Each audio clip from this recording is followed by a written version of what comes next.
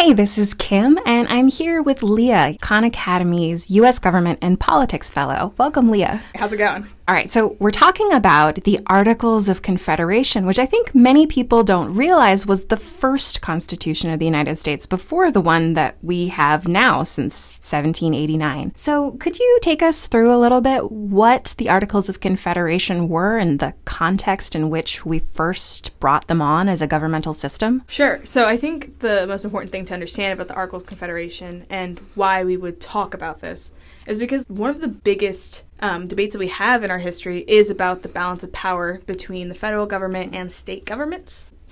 When the Articles of Confederation were first created, it was in the middle of the American Revolution.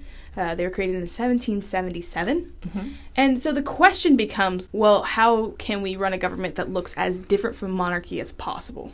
Right, so they're trying to run away from the past that they're getting away from in the Revolutionary War and trying to create a separate government that doesn't have any of those abuses that they are rebelling against. If they're running away from a monarchy, what they're running towards is what we would call a limited government. Okay. So their central government, which is synonymous with a federal government, the central government is actually really, really, really small. Okay. They don't have an executive branch. They only have Congress. They don't even have a judicial branch.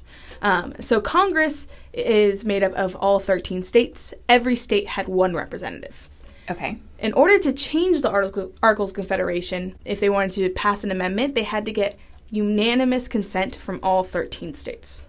Okay, so they're trying to make sure that all of the states are represented equally, but that also sounds like it would have a lot of hurdles to overcome when it comes to getting consensus. Yeah. For laws, you had to get 9 out of 13 states to actually pass a law. So if you can imagine, if you're in a room of 13 people and you all have to agree on one pizza topping for the rest of your lives, it would be almost impossible, right? Wow. Okay. All right. So it sounds like there are some problems with the Articles of Confederation, but did they do anything good for us in this early period? Yeah. So the biggest thing is that it unites all 13 colonies and who are now states under one government.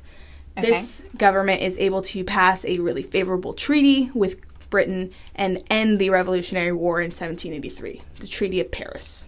Okay, so this is kind of the government that gets us through the Revolutionary War and is with us when we first start in the 1780s. Yeah, and one other specific law that they pass is the Northwest Ordinance of 1787. And this Northwest Ordinance kind of tells us how we are going to expand as we move west and what are we going to do with that land. And that's a really important idea when we're moving forward with our country.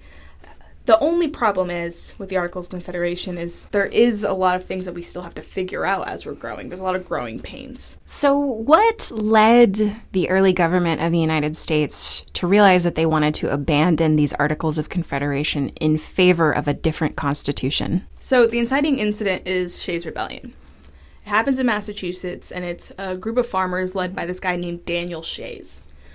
What's happening is that we had just gotten out of the Revolutionary War, and a lot of the people who had fought in the Revolutionary War still hadn't gotten payment for their duty. They also were experiencing really high state taxes. So Daniel Shays and these farmers are very upset, obviously, and they're wanting their money, and so they start a rebellion. But the problem is with the way that the central government that was built. First, Congress had no ability to levy or collect taxes. If they couldn't collect taxes, they had no ability to actually pay back their farmers.